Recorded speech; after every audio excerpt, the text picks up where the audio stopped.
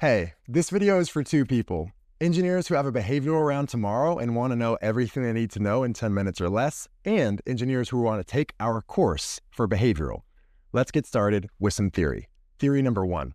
If you want to make it to the senior plus level, that's staff, principal, or senior, it's not going to be coding that gets you there. It's going to be behavioral and system design.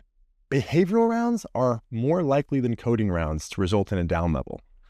Theory number two. The question they ask is actually not the question that they want the answer to.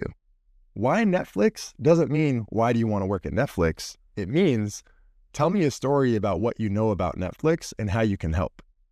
Theory number three. The more junior you are, the less you have to do.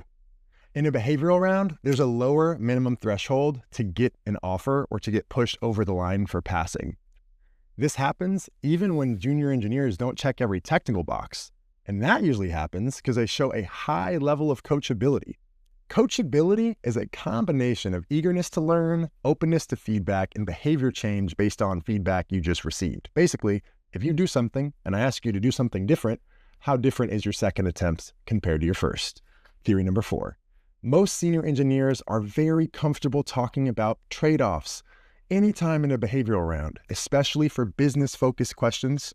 It's never a bad time to outline why you did one solution and passed over another. Talking about trade-offs allows you to flex your technical chops the way they do it in executive meetings. Staff and principal engineers are very well-versed in talking about trade-offs. Theory number five, prep for a behavioral round based off how that company measures culture fit. There's two ways companies measure culture fit. 80% of companies do it like Microsoft.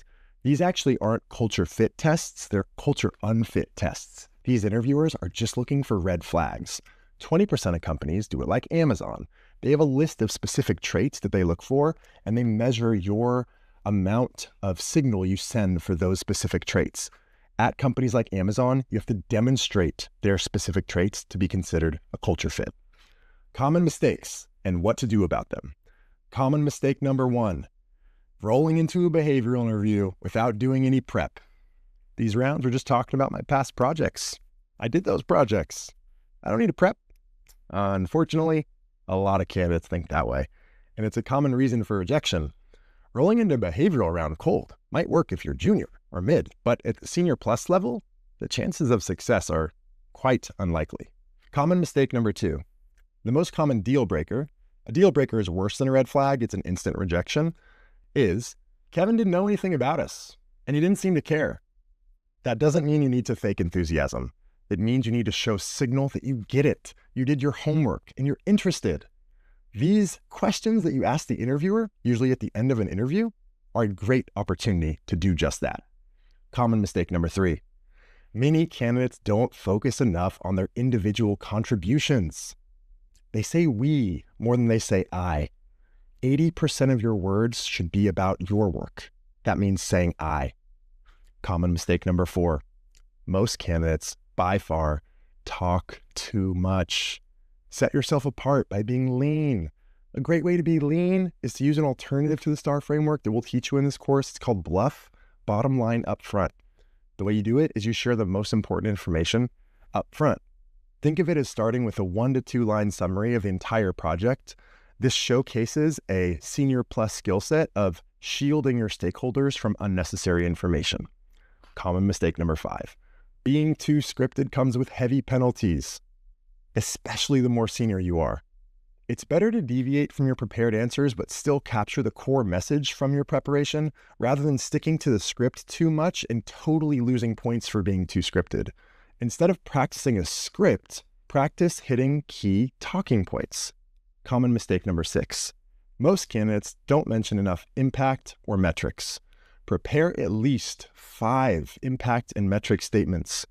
No one remembers or has access to data sets from past companies, so your numbers don't have to be 100% right. Your best guess is good enough. Common mistake number 7. Most candidates approach behavioral questions the same way, when really there's 2 types, each that deserves its own approach. You got business-focused and human-focused. Business-focused questions are opportunities to share about technical challenges, significant accomplishments, and bottom-line impact. Human questions are not. Instead, they're about opportunities to talk about failure, learning from mistakes, interpersonal conflict, and frameworks, habits, or tools to make better decisions next time. Business-focused questions must describe scale or complexity, but not human-focused questions. High-impact tips. High-impact tip number 1. Everybody has to think on their feet sometimes. Structured improv is much easier than unstructured improv. When improvising on a business question, use the tactic of improvising about trade-offs, or the greatest challenge that you faced, or teaching your interviewer something, because the best candidates tend to leave their interviewers having learned something. Tip number 2, approach hypotheticals as if they were tell me about a time questions. Behavioral interviews are about using past behavior to predict future behavior. So if they say, how do you prioritize your projects? Assume that they said, tell me about a time you had to prioritize projects. Tip number 3, you can push back.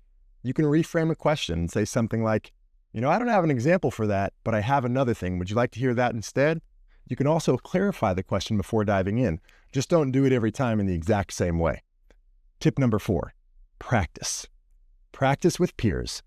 As a member on Exponent, you can get as many peer practice sessions as you want for free. You have a little bit higher tier practice with coaches that costs a little bit extra. And you can practice with companies and interviews that you're less keen on. Just do what works for you in your budget and how much time you have, and make sure you practice. That's it. So check out the course to get a deep dive breakdown into every single one of these theories and tactics and tips. And I hope to see you soon.